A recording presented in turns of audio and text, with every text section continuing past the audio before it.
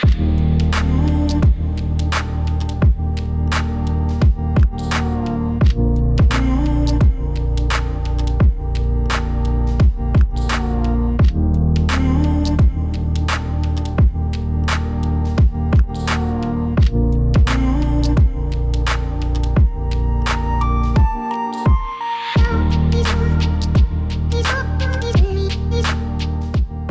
guys, it's Joseph here with another video. I want to take you guys behind the scenes to an editorial shoot I did a few days ago, but using constant light. If you saw my previous video, you'd see that I unboxed an Aputure 300D Mark II, and that is like a very powerful light that is mostly used by videographers and filmmakers to create cinematic videos.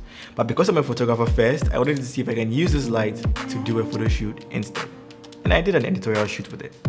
Makeup and styling is being done by the therapist. Please keep on watching and subscribe if you haven't. Yeah, so let's get started. Hey guys, and welcome back to my YouTube channel. Today I'm in the studio with Black Diamond, GH Black Diamond. Alright, first things first. I'm going to be shooting here on a plain white backdrop, but I'm also going to put my canvas backdrop on the bottom just to break that even tone of whiteness throughout.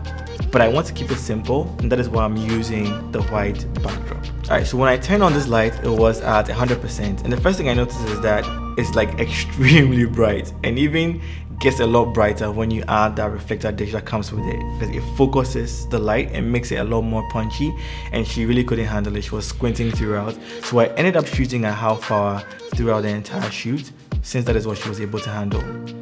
But even at that half power setting, if I tell you the truth, it gave me exactly what I was looking for. It was contrasty and harsh enough, just as I wanted it to be, because I wanted to recreate the harsh light. Now, based on these light settings, I decided to shoot at 1/125 on my shutter speed, ISO 200 and f2.8 on the Aputure. These settings, coupled with my power setting, gave me the exposure that I needed. If I was using a studio strobe, I would have had to go to about 1/180. That is, if I didn't want to exceed the camera sync speed or even do high speed sync, and still be able to capture these images without a lot of motion blur. But unfortunately, because I was using the Aputure 300D Mark II and because it was at half power, I had to reduce my shutter speed to 1/125, and that meant that I had to be a little bit careful, or extra careful, just so I don't capture any motion in the images. We're trying to mimic sunlight.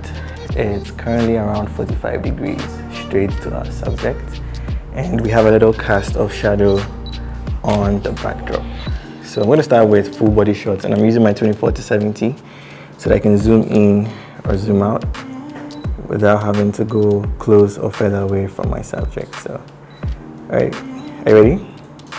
Okay. Yep.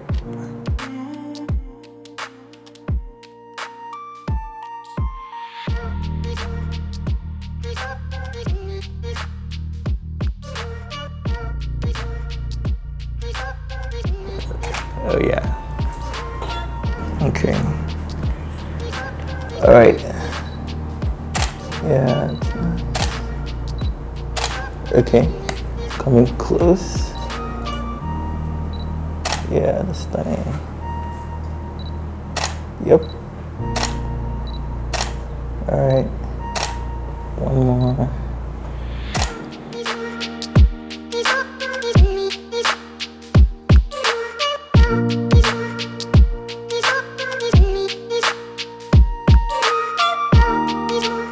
If you're new here and you're enjoying this content as well, subscribe to my channel so you don't miss any of my new videos. I post every single week. And lastly, I have a digital store linked down below. I have some free skin tone LUTs and my favorite melanin skin tone LUTs made up of about 6 different LUTs for coloring dark skin tones. So if you want to color grade faster, check out my digital store and cop something to support me, support the channel, and download any of the free items as well to help you work a little bit faster.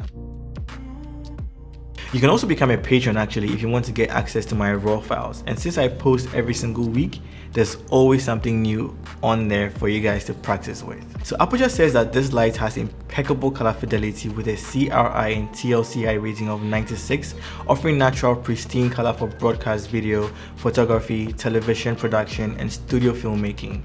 But also the 5500 color temperature matches the sun and blends seamlessly as white light for a natural look.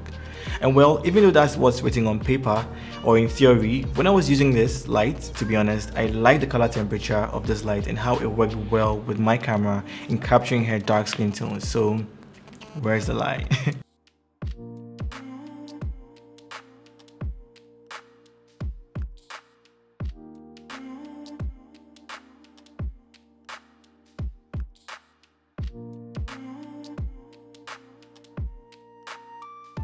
Alright, also from the distance that I was shooting, this light was able to light her from head to toe, and all I had to do now was to walk close to her for close-ups or just take a few steps back to get some full body shots without moving the light around.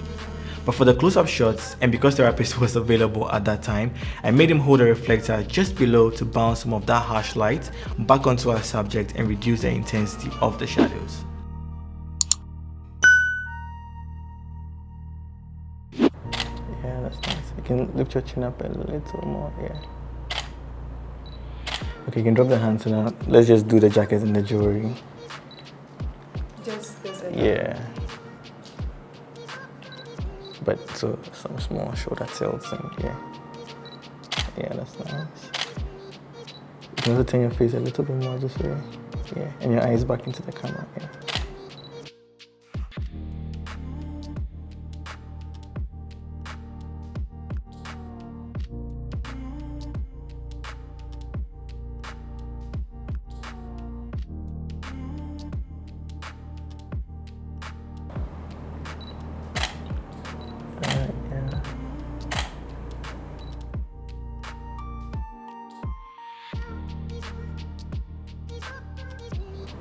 Alright, maybe you look a little bit off by your eyes. Look at my hand, look at my hand.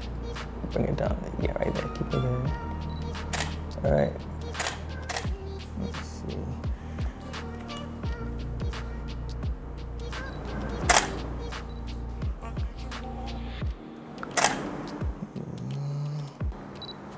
Okay.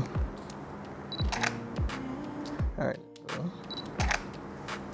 Yep.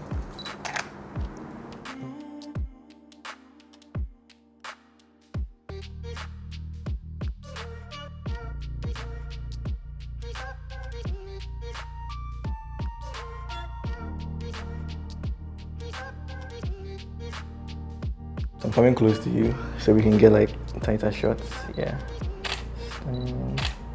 Nice. Also, sometimes I'm just gonna go a little lower to get. Yeah, that's nice. Yeah. Okay. Yeah, I like that. So just bring the hand down a little bit. Bring down. Yeah, somewhere there. Okay.